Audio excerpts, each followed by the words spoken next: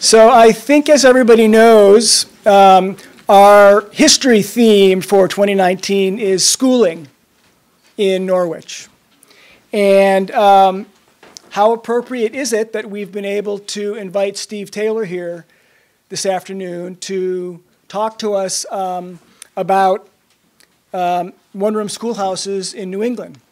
Some of you perhaps know that Steve has done this program around the Upper Valley and probably other parts of New Hampshire over the years, and we're very pleased to welcome Steve with us today. Steve Taylor is an independent scholar, farmer, journalist. Steve worked at the Portsmouth Herald, and many of you may remember him as the managing editor for the Valley News for I'm not sure how many years, 3, 4, 8 years as managing editor of the Valley News. And Steve is a longtime public official. He served as the Secretary of Agriculture for the state of New Hampshire for, I think, 25 years. With his sons, Steve has operated a dairy. Dairy apparently is now closed, but still a cheese-making operation and a sugar-making operation, as I understand. Down in Meriden Village. So Steve's been a newspaper reporter and editor, and he was also the founding executive director of the New Hampshire Humanities Council, which I was actually not aware of until I read this biography. Obviously, Steve has been a lifelong student of the rural culture of New Hampshire and northern New England more generally. So without further ado, please welcome Steve Taylor.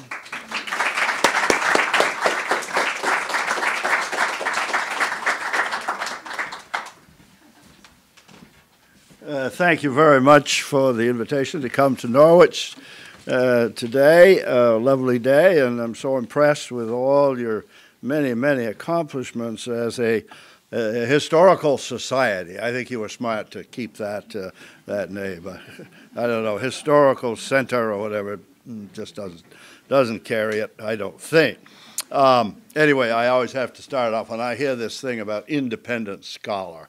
I have to tell you how that came about. I mean, it's a preposterous term. I had retired from state service and was home working on the farm with my sons for a couple of years, and one day I got a call from the State Humanities Council people.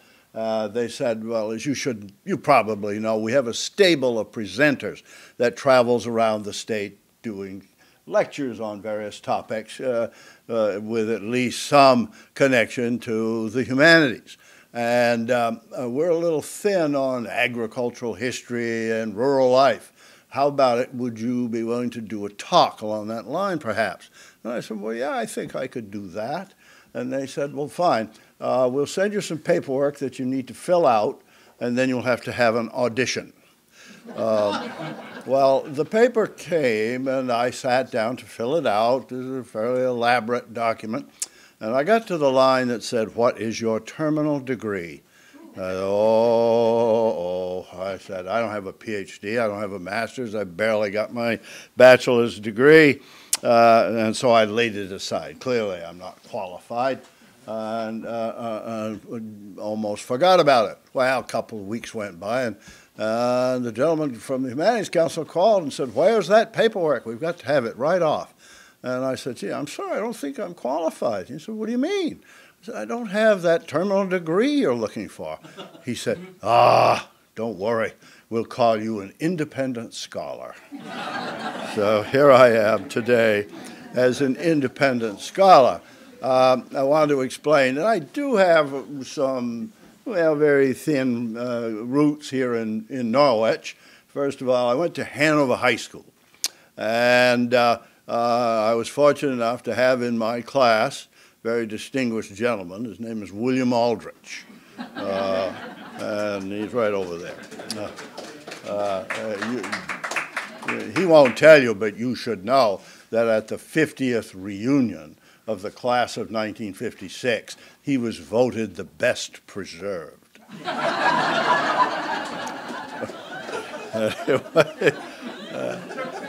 Now the other connection is this. My grandfather was Robert Longley Taylor, and he was a professor of Romance languages at Dartmouth College. And he owned a farm up on, you would call it Elm Street.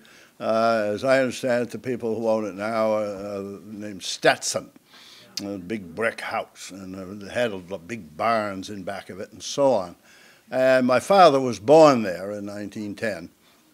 And Professor Taylor was something of a legend at Dartmouth for one rather unfortunate thing. He walked to class, and he would go down through the covered bridge, Ledyard Bridge. And on one particular day, he had an encounter with a skunk. Well, rather than go home and change his clothes and clean up, he went on and taught class. And he was known ever after at Dartmouth as Skunk Taylor. Well, he decamped to Williams College to be a dean later on, and the Skunk Taylor whole thing kind of got lost in the mists of time, fortunately. Anyway, as I said, it's great to be here and to talk with you. And this talk I put together for the Humanities Council, and I've done it all over the state of New Hampshire. I don't know how many times. Always fun to do, because there are still people in the audience who attended one-room schools, and occasionally somebody who taught in a one-room school is there to tell their story and join in with me. And so it's great fun to do it. But I titled it The Romance and the Reality. And I have to tell you, first of all, that I am a product of a one-room school, although only for 1 year. I started at the Tracy School in Cornish in September of 1945. At the time, Plainfield, where I lived, in Cornish, had all one-room schools, and they used to kind of swap enrollment a little bit along the town line for kids who lived near a school in the other town. It was okay, but it all evened out. The Tracy School, from the place where I lived in Plainfield, was about half a mile away. We could see the building from our front step. So I started out at the Tracy School, a one-room school with 23 pupils. There were 3 of us in the first grade. Dora Perry and Martha Archibald and I started out. And I kept in touch with those 2 women throughout their lives. They both passed on, but we really had a bond as a result of starting off together in that little school. We had a marvelous teacher. Her name was Eva Hill Bernard. And Eva Hill Bernard, in the course of her career, would teach for 58 years in the one-room schools of Cornish and Plainfield. She started as a teacher after attending Kimball Union Academy for 2 years. At the age of 16, she taught. And she was a marvelous teacher. And how in the world could you run an 8th-grade room effectively? Well, she was very innovative. She had all kinds of wonderful ideas, and she knew how to make it work. And she had the 8th-grade girls help the 1st graders with their ABCs, and the 2nd graders with their numbers would be helped by the 7th-grade girls. The 8th-grade boys kept the fire going in the big box stove in the middle of the room, and the 7th-grade boys were charged with fetching water. And they would go down the hill with a bucket to the farm there and go in the milk room and draw a bucket of water and bring it back and pour it in this big crock that sat on a table over in the corner. Now, this being still wartime, really, rationing, so there were no Dixie cups, there were no Solo cups, all right? So we were all issued a little square of wax paper, and we were taught how to fold that in such a way as to form a little cup. And I'll tell you, I have forever since tried to do that. Just take a piece of paper and fold it up and have it come out like that little cup. And I never can do it. And I spoke about this at various talks, and somebody will always come up, here, look how you do it. Grab a piece of paper, here, look, that's how you do it. Still can't do it. Anyway, but the thing I remember best about Eva Hill Bernard's class was this, something called the Good English Club. She would stand around on the playground during recess with a notepad and a pencil. And if she heard bad usage, bad grammar, she would make a note of it, all right? And at 1 o'clock on Friday, every week, the Good English Club would be called to order. Mrs. Bernard might say, "Stevie Taylor." You'd stand beside your desk. "Yes, Mrs. Bernard." She said, "I heard you say I ain't got my coat today. What should you have said?" Mrs. Bernard, I should have said, "I don't have my coat today." "All right, you may sit down." Oh, you'll never forget a lesson like that. I mean, just incredible.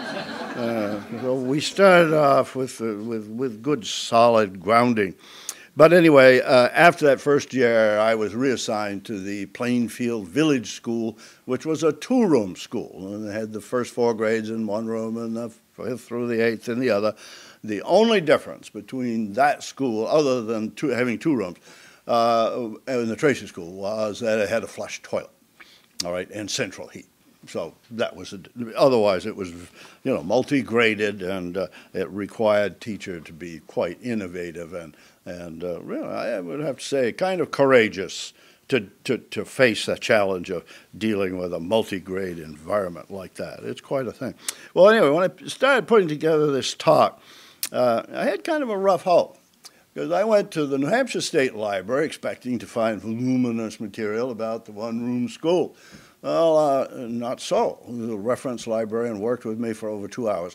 There was stuff that, some numerical stuff and references to old registers and that kind of thing, but nothing narrative, that would really help me get my facts organized. And so he said, well, go over to the Historical Society. Bet they can help you. Got over there, same thing. They said, we don't have much on that. Your best bet is to go to the towns and grab their town histories and read them, look at their old town reports, look at old records. Well, that's exactly where I went. And that, with the oral tradition, is how I put together this talk.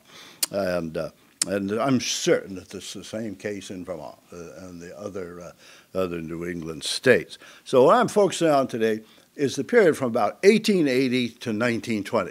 That would be the period when we had the most one-room district schools. That would be the summit years, the peak, and then the rapid decline, the closing, a widespread disappearance of these institutions.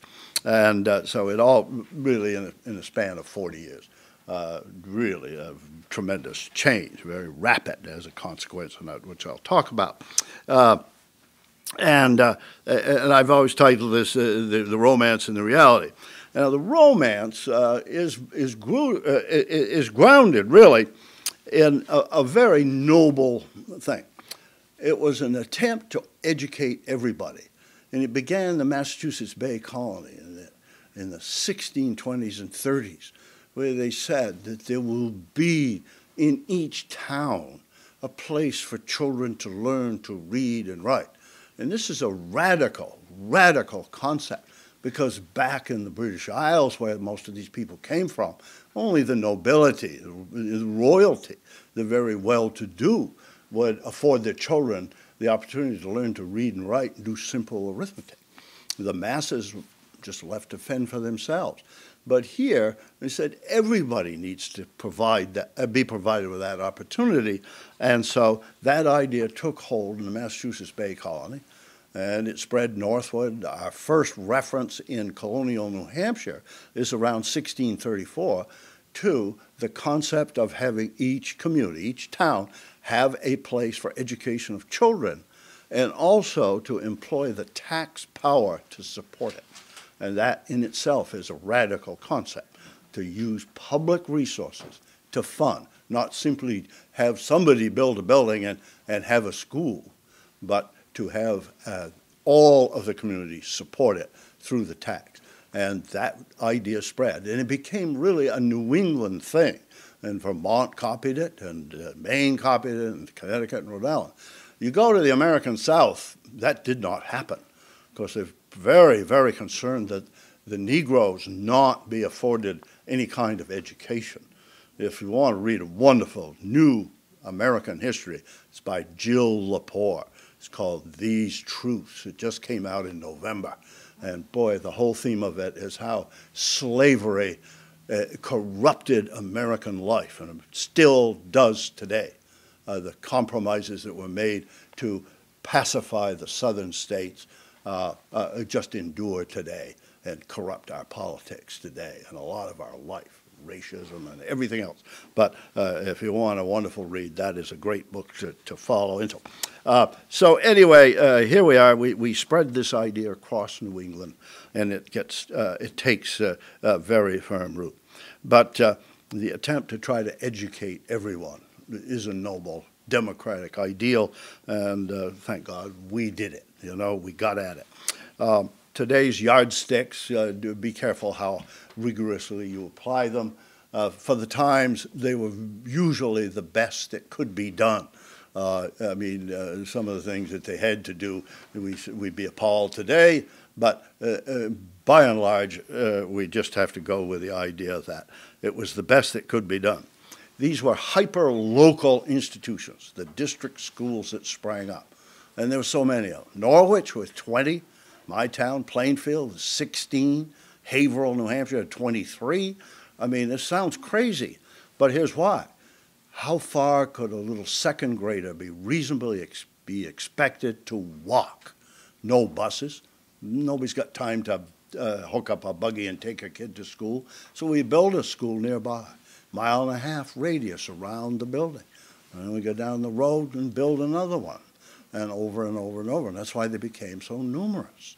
You know, all these absurd stories about people that walk to the one-room school 10 miles each way, uphill both ways, you know, all that. That's not true. They were like Mrs. Bernard's class. They were intimate. They were experimental in many ways. And by today's standards, we'd say they're very terribly progressive. We're amazed that they worked, ungraded often. And then a very, very important thing is they served as community centers. Particularly in the period that I'm talking about, they were terribly important as places for people to gather. They were more than schools. There'd be a place where you might have a wedding reception. You'd have a Christmas party. You'd bring neighbors together.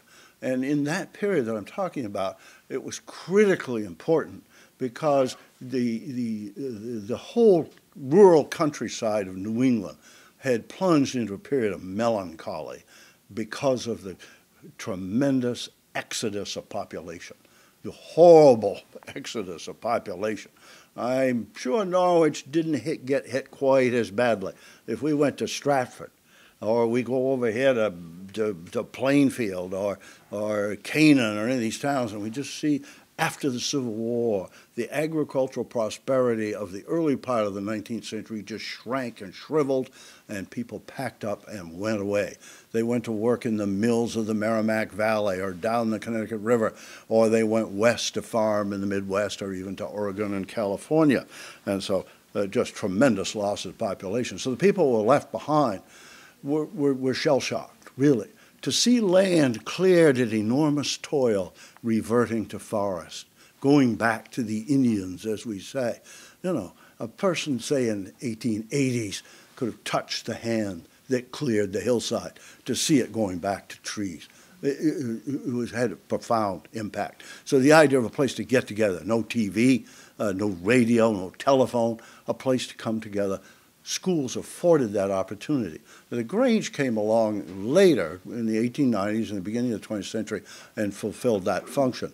And churches did too, but nothing like the one-room school did in many, many locales.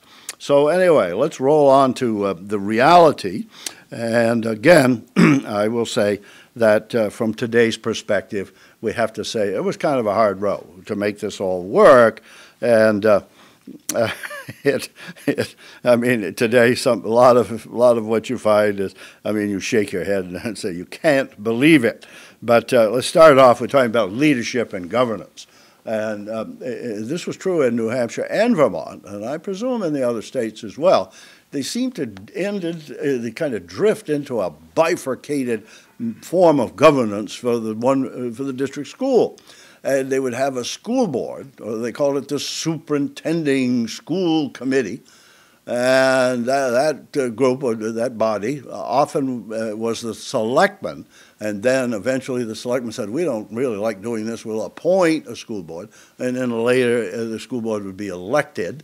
But they would be in charge of hiring the teacher and supervising the curriculum and assessing, doing evaluation of how things were progressing and report to the taxpayers.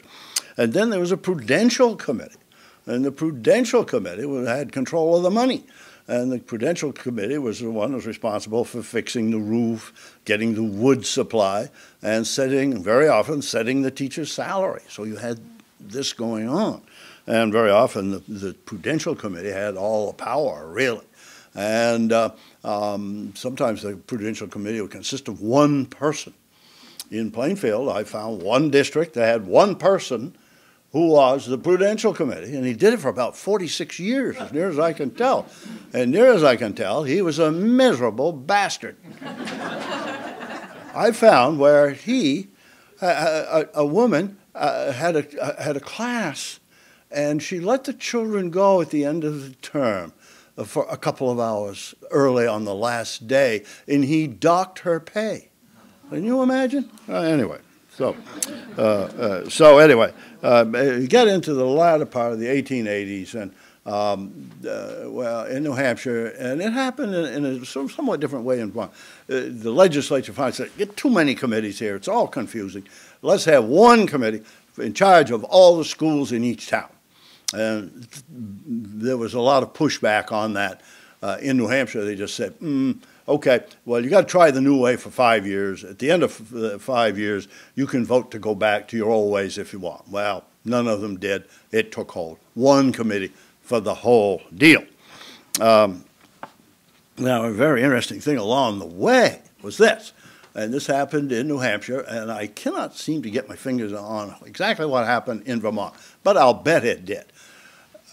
In 1885, the New Hampshire legislature said, women can be school board members, okay? And the town can elect school board members who are women. Now, that's a radical, radical concept. You think how far ahead of universal suffrage we are with that. In the town of Washington, New Hampshire, word got around after this took place. There was a woman that was going to run. Okay, going to run for school board. And they had the biggest turnout of it they ever had to make sure she didn't get elected. But I did find 2 years later, by golly, she did get elected, and she served for 10 to 12 years. And you get into the 1890s, you find women on school boards everywhere. And a lot of towns where they have 2 women out of 3 school board members, they're women serving. So, you know, God bless them, and finally they got it done. Now, in the background, of course, was the Grange movement on a lot of these things, particularly with respect to education. And that's the thing that's really not appreciated about the Grange movement, what it accomplished in the northern part of the United States, and especially here in New England. The Grange got going really as a social organization, but as it got its membership up, it began to take a real interest in public issues and would lobby, and it was a potent force. When at its peak, it had probably 1 out of every 8 or 9 voters in the state, in either state, was a member of the Grange. So it took a keen interest. Now, the Grange, from the day of its organization, its founding, those birds up there on the wall, right up there with the big bushy mustaches, there are 7 of them. They took in women as equals in the movement. In the Grange, a woman can hold any office in the order from the get-go. And so I submit that a lot of the concern for education reform, sponsored and advocated for successfully by the Grange movement, traced to the fact that women were concerned about the welfare of children and their opportunities to be educated. And they pushed those issues and had a profound impact. So anyway, let's kind of drift along here. Enough about governance and all of that. Go ahead to the biggest problem that just bedeviled the one school district and it still bedevils us today, is the disparity in the tax base available to support the school. You could have a school in the, and all of these one-room schools were separate tax districts until modern times. And so you could have a school here in the village, had some wealth, had some stores, buildings, might be railroad property, whatever. They had some tax base to support the school. And then up on the mountain, there's a school that all they've got for a tax base is maybe a farm and some trees. And so the great disparity, and it shows up in many, many towns, and this was all over New England. There'd be school districts that kept 3 terms. You know, they went to school for 20, 25 weeks a year. And up on the mountainside, they had 1 term for 5 weeks, and that was it. They didn't have any more money. They couldn't do it. So this disparity would bedevil the school. Well, boy, I can't speak, well, I can speak for Vermont, but I'm not going to. But in New Hampshire, we're still bedeviled by that issue. And if you don't believe me, I'll take you to Claremont and you ride around. Then you come up to Lebanon and Hanover. And you look at the school buildings. Unbelievable. And that just goes way back, and it's still with us. Anyway, let's talk about facilities, was the fun part. These schools tended to be very almost uniform in the way they were conceived. Very simple, okay? Of course, they weren't insulated, number one. Sometimes they're done very cheaply, and sometimes they're done very, very good, sturdy, good, adequate construction, excellent construction. And they have to have a wood stove to keep warm, no insulation, had to have a privy, of course, and most had a bell to summon the children to class. Now, the interesting thing is, I have yet to find a one-room schoolhouse that has a dug cellar under it, a real. Maybe somebody later on did something, but in the original concept, they were built on rough stone foundations, okay? So you could put up a school quite quickly that way. You don't have to dig, you don't have to worry about frost walls or anything like we do today.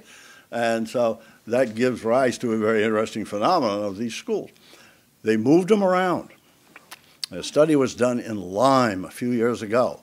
Lyme had 16 one-room schools, and the study tracked the disposition of those 16. 7 of them ended up at another location, somewhere else.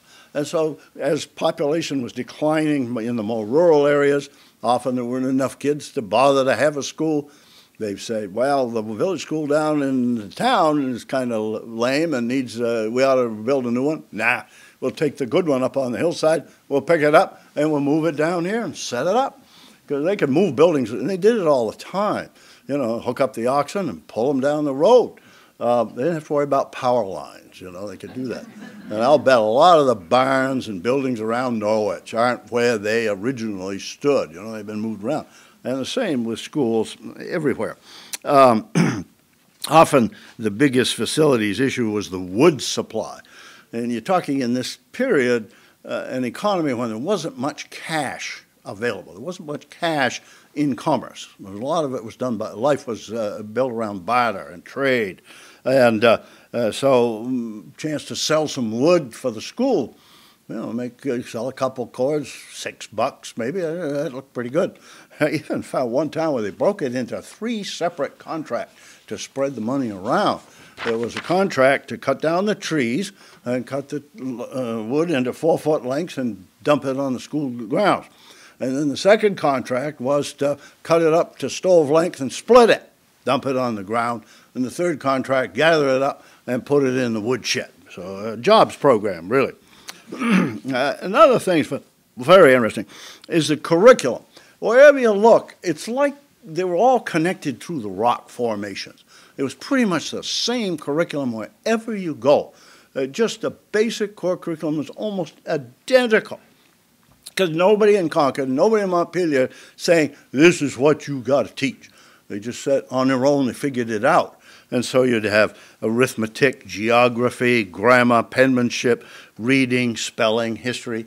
That was the core curriculum. once in a while they might get fancy and throw in a little philosophy or algebra. God help me, I didn't have to worry about that. And then one physiology. Although in 1883, the New Hampshire legislature passed a law that said all schools must teach a class in physiology and hygiene with particular emphasis on study of the effects of alcohol and stimulants. Well, I was intrigued by that, and I had to dig around for quite a while, and I finally got to the bottom of it. It seems in 1883, the temperance movement convinced the New Hampshire legislature that there were 60,000 drunkards in the state. Well, you put it up against the net population of the state, they said about 1 in every 7 persons in New Hampshire at that time was a drunkard. I mean, that's a lot of alcohol abuse. I don't know whether classes in the district schools had any impact on that, but at least they took a run at it. Another interesting thing is very often students had to supply their own textbooks. Okay, well, imagine, you know, Grandpa had a book and gave it to his daughter, and she used it in school, and she gave it to her daughter. Imagine teaching class where all kids have different textbooks in the same subject. Eventually became pretty much consensus that we'll have the district buy the textbooks, and so everybody will be on the same page. School committees took very seriously their evaluation responsibility and would come and visit class and sit in the classroom and observe and write up these reports to put in the annual report to become part of the records of the community.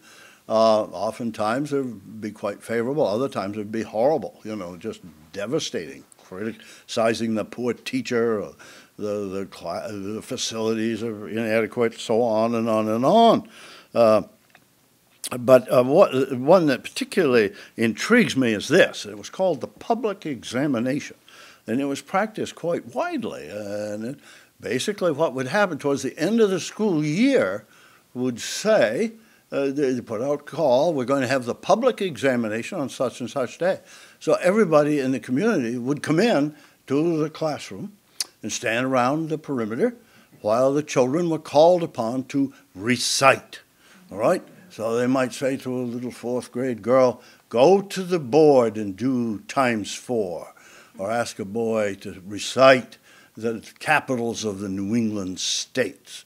And then they would sit down, and then there'd be discussion among all the people standing about, and recommendations offered to the teacher about who should advance and who should be held back.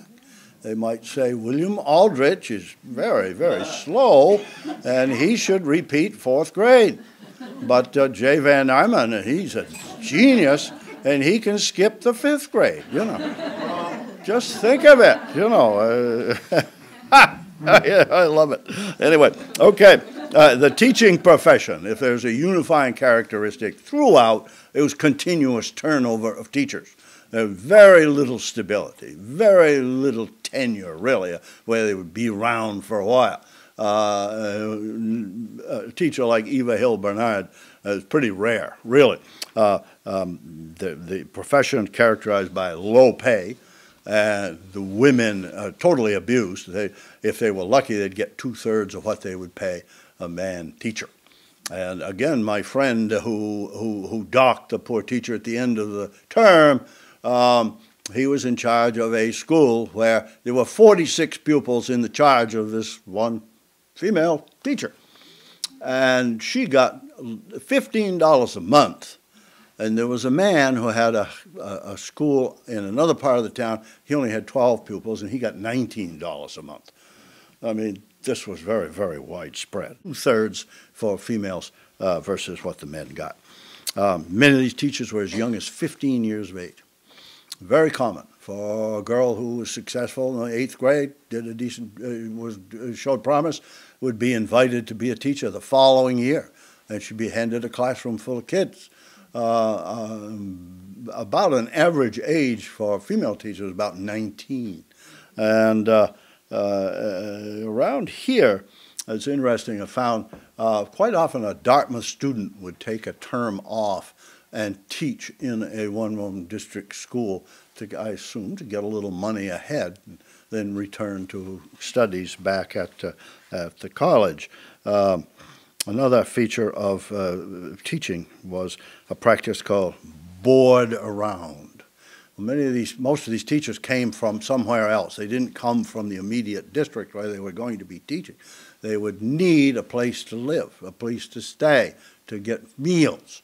And so the school board would call for bids. Who will put up the teacher for the least amount of money in their home and feed her or him? And so people put in a bid. Might say $3 a week. Okay, good. And so the teacher would be assigned to that particular farm, usually a farm, and they would stay there and teach. And the town or the school district would pay the farm to put them up. I found a wonderful monograph, or a memoir, by a woman who talked about being placed on a farm under board around, and her host family locked up the food whenever they left the premises and she was still there, so she wouldn't snack between meals and cost more than the agreed amount of care. And so anyway, another way they held the teachers in bondage was not to pay them until the end of the term. Well, if the term was, say, 10 weeks, and you went and you taught for your 10 weeks, then that's what you had to look forward to. And you kind of bound you there to stay on the job, no matter how bad it was or whatever. You would hang in until you completed the term, and then you finally get paid. Listen to this. This is curl your hair, I'm sure. New Hampshire law first recognized female teachers in 1808, and it said in the law, their accepted moral inferiority is noted. Will you listen? Oh my God! And they could teach only letters in the English language, reading, writing, and grammar. 1827, they said, well, okay, I guess they can teach arithmetic. Finally, in 1858, New Hampshire law says all teachers are held equal under the law. Well, they're equal in what they had to do, but not in pay, certainly. Anyway, assessments of the abilities of our teachers printed and their abilities and failures printed in town reports for all to see become a permanent record. Teachers had to keep these buildings warm. That occupied an awful lot of their time. Imagine you got some green wood and you're trying to keep a classroom warm. Oh, my God. And one teacher, she said, when scholars have to use all of their mental faculties in devising methods to keep warm, it should not be expected that they're going to learn much from their books. I'll bet. You got earmuffs on and mittens. They're going to leave around that. To give you an idea of the churn of teachers going through, again, I go back to my hometown, Plainfield.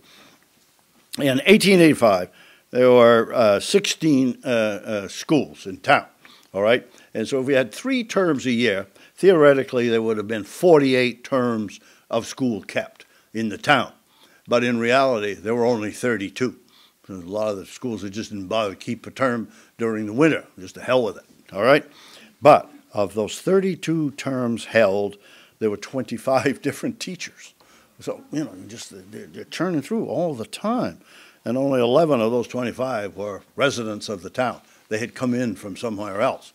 You see, if a girl's 15 years old and she's asked to teach in district number 6, and she lives in district number 6, she says, oh, boy, I know those Van Amen kids. I'm not going to go there. I'll go over to the next district over the hill. Anyway, now teachers were plagued with the problem of irregular attendance.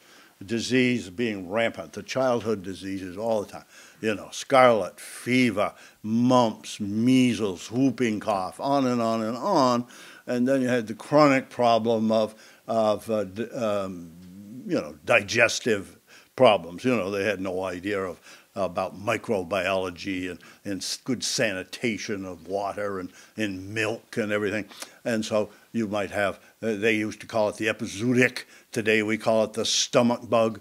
But it would go through a school. Everybody would have it. They just shut down school for a couple of weeks and people got back to good health. So that was a wicked problem. And then, of course, they had far more serious diseases that were always lurking. Of course, polio, and then tuberculosis. They called it consumption. That was a big issue. And one we never hear about today, we call it undulant fever in humans. In cows, it's called brucellosis. It comes from diseased cows infecting raw milk, people consuming it. It's a neuroskeletal disease. If it doesn't kill you, it leaves you deformed, crippled. And then another issue in terms of irregular attendance would have been the failure of parents to make kids go to school. And this would be mostly an expression of the rural culture. Let's say it's September, the corn is ready to harvest. We'll keep the boys home to help with cutting the corn and getting it in the corn crib or whatever. Or there's a new baby in the house. We'll keep sister home to churn butter and bake bread and wash the overalls while mom cares for this new infant. And so teachers would just be confronted all the time. Who's going to show up today? And for how long will they be out? So that made it tough. Anyway, discipline, great variation. Some of the old records are rather hilarious, but you can say there were classrooms where teachers ruled with an iron fist or an 18-inch hardwood ruler, I assume. Others were absolutely chaotic. Washington, New Hampshire, they had a 15-year-old teacher, and she had a bunch of 16-year-old boys, and if they didn't want to obey, they might grab her and throw her out the window of the classroom. This is documented in the town history. That's the word defenestration, you know. Oh, yeah. So anyway, the visitation reports that would be printed would very often dwell on the behavior and the atmosphere in the room. So anyway, we get towards World War I, and these rough edges begin to get kind of ground down and smoothed out a little bit, and things begin to change, and it would accelerate. But some of the things that happened early in the 20th century, number one was the creation of the position of school superintendent. And the original purpose of the school superintendent was to ride from school to school to school to help these young teachers master the ideas of maintaining order, preparing curriculum, effective teaching, and these kinds of things. That's how we got school superintendents. It was the same in Vermont. It was the same everywhere. You know, now the school superintendent is a vastly powerful position with huge responsibilities. We began with the coming of motorized transportation, the improvement of highways, and the shrinking of population. We began closing schools and consolidating and adapting to the idea of multiple classroom buildings with all the classes taught in an individual classroom, grade by grade. And that idea began to catch on, and you saw people moving children with trucks, or still with horse and buggy often, moving them from the hillsides into what they called consolidated schools. That began right at the turn of the 20th century, and then it began to accelerate everywhere. So the district schools began to shrink and disappear at an accelerating rate by the time of World War I. And then came the idea of better teacher preparation. Preparing teachers to be professionals through education. And we adopted the French strategy, and it gave rise to what we call normal schools. I never said, why are they called normal schools? Are they otherwise abnormal? No. It goes to France, where in the 1870s, they began a program called École Normale, where all prospective teachers would be brought together and taught the classroom methods as well as the content, you know, the subject material that they were going to be teaching. And then that idea was adopted here in the United States and gave rise to places like Linden Normal School, Plymouth Normal School, Keene Normal School, to prepare teachers to go forth and conduct classroom with a measure of training and confidence that they could succeed. And so that was a very, very important thing. So, so there were just all these accelerating forces bringing about the consolidation and the closure of the district schools one by one, town by town, everywhere in New England. I'll wrap this up here to assess the one-room school in the context of the times,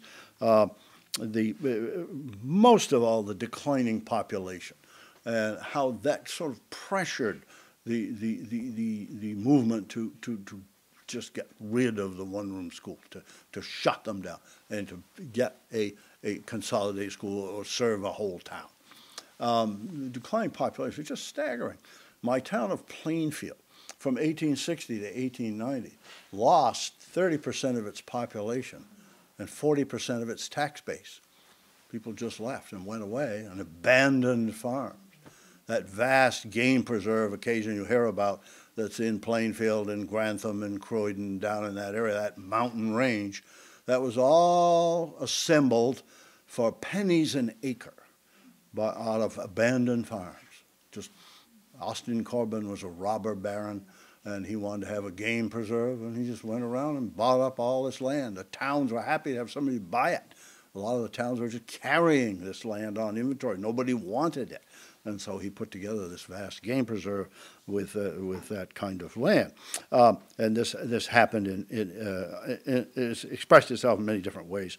But the declining population, there was no agricultural prosperity to take over what had existed in the first half of the 19th century.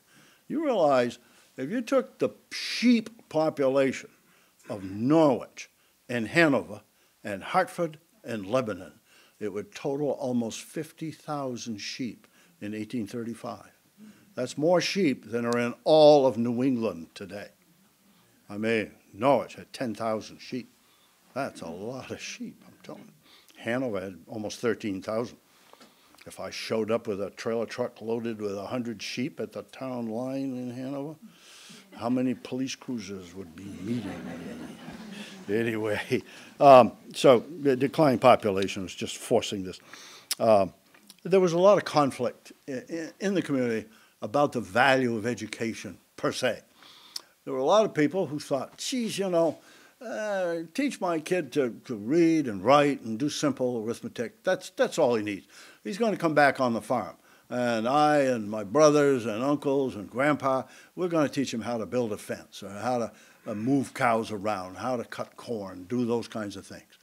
Or my daughter, she can benefit from some education, but basically her mom and her aunts and her sisters and the community will teach her how to keep house and how to tend babies and do all of that. We don't really need an elaborate educational system. But then there were other people who said, times are changing. Industrialization is changing the world. We need to prepare our children better. So you had that tension. We still have a little of it today, you know.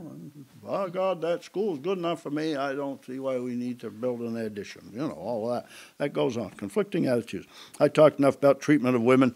And then finally, fairly widespread disagreement, and it still exists. Act 46 in Vermont is a perfect manifestation of it. The conflict about the small school versus the big school.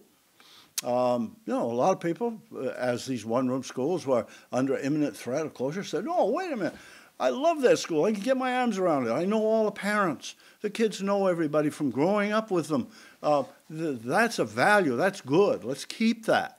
And other people said, yeah, well, they'd be better off if they went to school and they had a second grade classroom where the teacher was just doing second grade, and they would advance faster and obtain a better education. So, you know, we still have it today.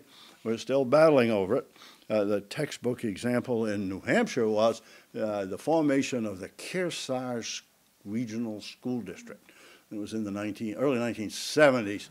You had 8 or 9 towns around New London, and all said, boy, we'll shut down these little small high schools, and we'll have one big one, and this will be good for everybody. Everybody said, well, this is good. Everybody's kind of going along, except Sunapee. Sunapee said, nope, we're going to keep our own school.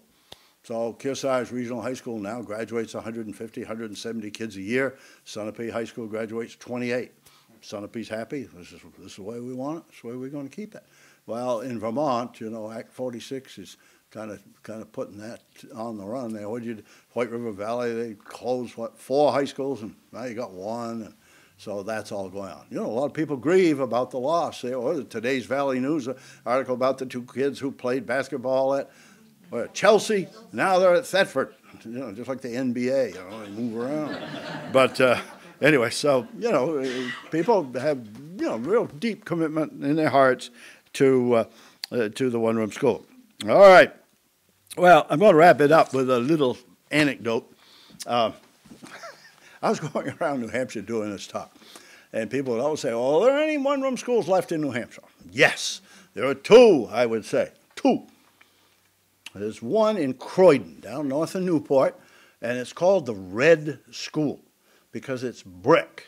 It is a K through 3 today. It purports to be the oldest continuously functioning one-room school in America, dating to 1794. Now, that's the Red School, okay? Well, up in Landaff, up by Littleton, is a wooden school that they call the Blue School. It's more like a Kelly blue. It's a little bluer than this wainscoting here. Anyway, that's the Blue School. So I said, oh, we got a Red School, we got a Blue School. Well, people in Croydon said, that school up in Landaff, that's not a one-room school. And what do you mean? They said it's got a portable classroom hooked onto it, so it's a 2-room school, all right? Oh, well, 2 summers ago, I drove by the Red School, out of the corner of my eye, I think I saw a portable classroom.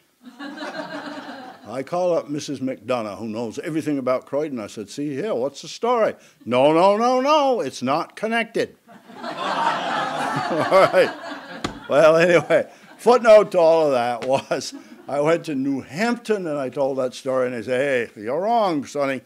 We got a functioning one-room school right here. In the 1940s, they built a consolidated school next door to a little one-room school building. And they said, let's keep that school, and it still functions. It's the 4th grade classroom. So there you go. Well, okay, thanks for your attention. Anybody have a comment or question?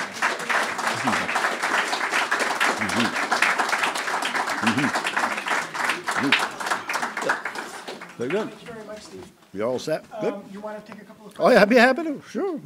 Are there questions from the school? Anybody have a question? Well, show of hands. How many went to a one-room school ever?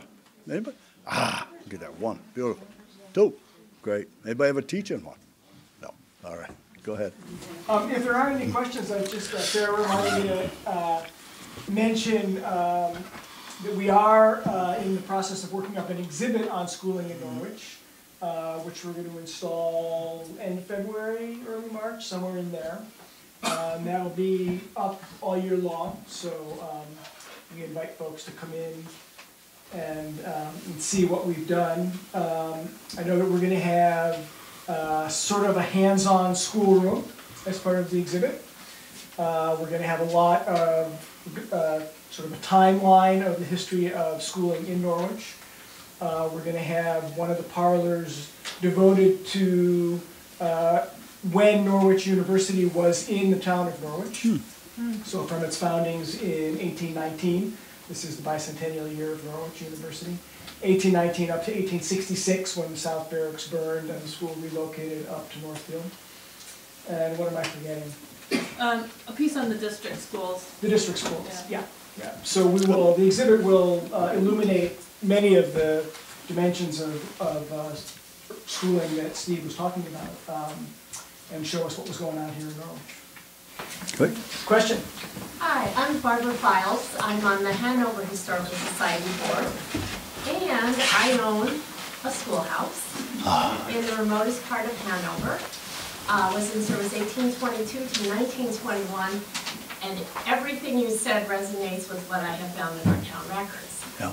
So we are hoping to do a joint program during your year of education with you out at the Tunis District School on the east side of Moose Mountain. Wonderful. Sounds fabulous. We keep it open. It's a just small private museum that my husband and I take care of.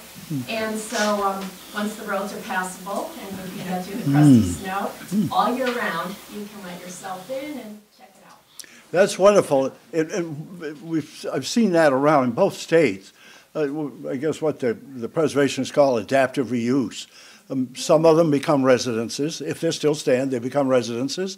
Others have become little libraries or town offices or museums, which is wonderful that you know, finally here in, you know, 100 years later, really, we're saying, hey, you know, there's some value there. Let's preserve it. That's important. It's a miracle it's wood Yes. that it's still standing. And my husband and I received the New Hampshire Preservation Award for our work out there, and they called it a revitalization. Yes. Because they were so poor, they didn't have cameras, and they didn't make daily records, so we don't really know what it was like.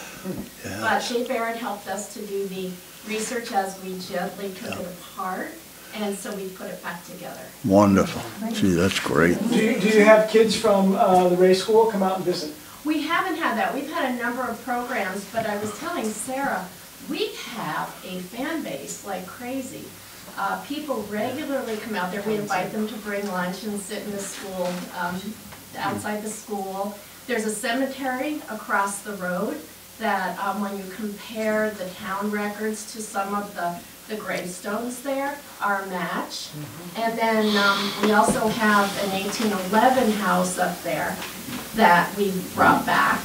And it makes a nice triad to really understand what life was like out in these spots, the sheep farms. Terrific. Yeah. I saw a couple more hands here. Like most of you know, we have 2 schoolhouses in Norwich that are preserved, and the Root Schoolhouse will be up and running as a community center and hopefully an educational center by September. But just to say, if you don't know that, there's Beaver Meadow and the Root Schoolhouse, which is out on British Four Corners. And British Four Corners has been nominated for a village historic area like Norwich is, but it's been nominated as a district, historic district, is what I'm trying to say. Great.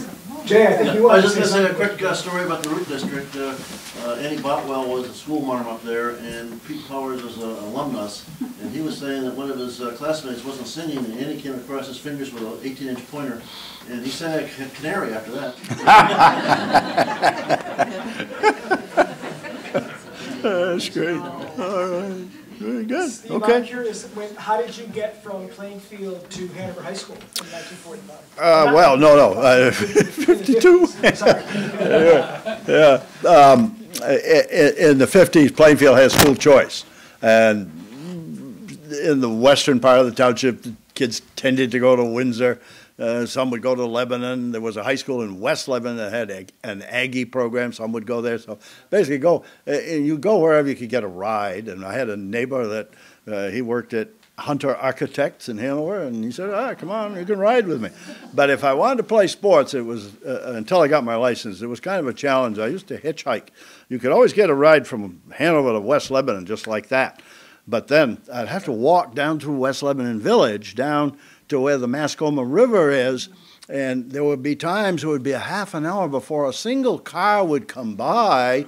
This is 12A, and of course, they were probably going to Plainfield, felt sorry for me, give me a ride, and so I'd get home. But that was the way it was. Yeah. Okay, well, great. Thank you so much. Thank you, everybody. Please join us downstairs for refreshments. Great.